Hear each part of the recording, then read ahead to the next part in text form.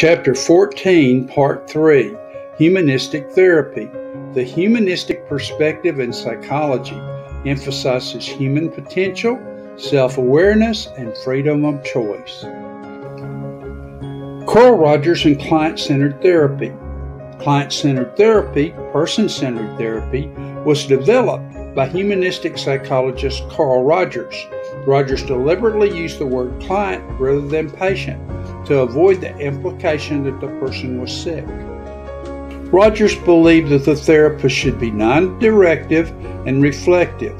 That is, the therapist should not direct the client, make decisions for the client, offer solutions, or pass judgment on the client's thoughts or feelings. The client directs the focus of each session.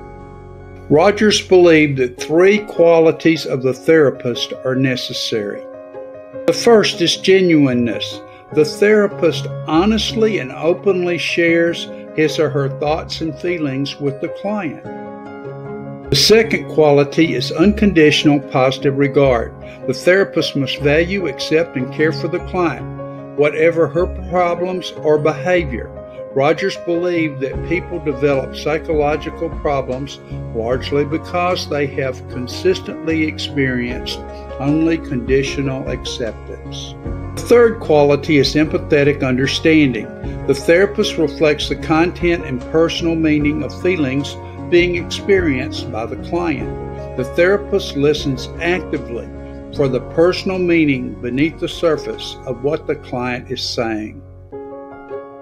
As a result of these therapeutic conditions, the client moves in the direction of self-actualization. The client-centered approach has led to a number of new techniques.